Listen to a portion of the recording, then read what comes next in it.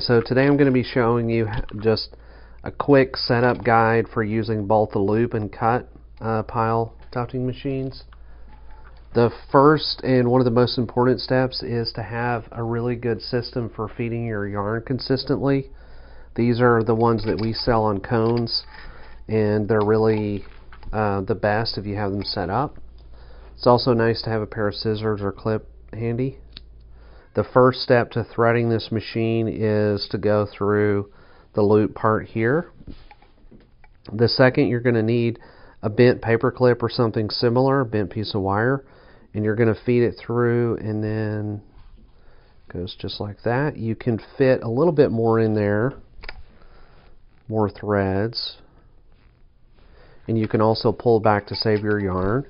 When you're doing that, it's nice to have the machine off so it doesn't accidentally turn on.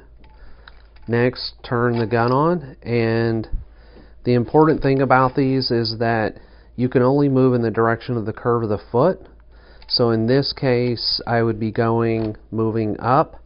If I want to go to the side, I have to rotate the machine fully to the side. If I want to come back, I have to rotate the machine back this way. Anytime you're tufting, you want a consistent amount of pressure for every stitch. If you don't have a consistent amount of pressure, the machine will push back and then the yarn won't be pushed in. So you can see when I do this, I have a consistent amount of pressure.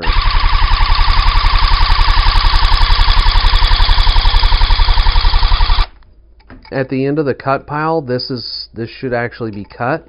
So to start a new row, it's nice to just grab the little thread there.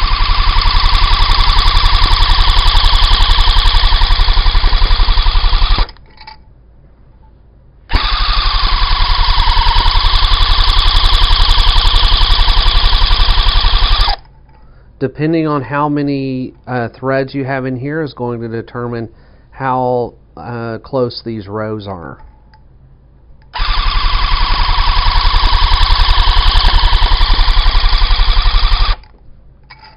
Okay, so now we're going to switch to the loop tufting machine.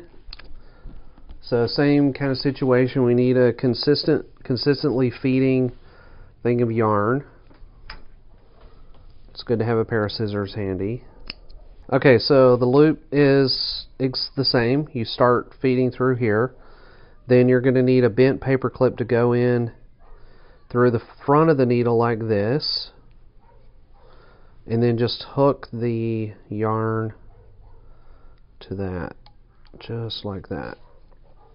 Basically, you can put as much that will go through there. You can put thicker yarns or more threads, as long as it'll fit through and it's like can kind of loosely run through. So this one is the same as the cut pile, same amount of pressure. The only difference is it's not going to cut it at the end.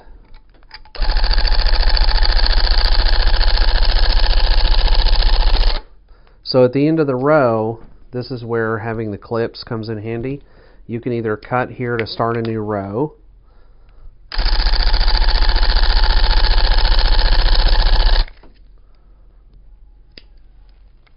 the second option with this one is to fill in your design by going back and forth.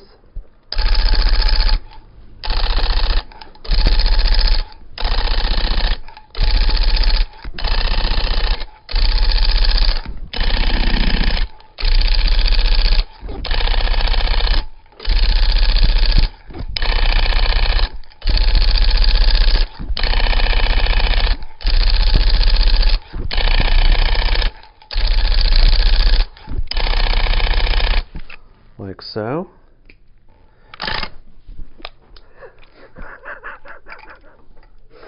One thing I should mention about both of the tufting guns is technically you can adjust the pile height by adjusting this bar here.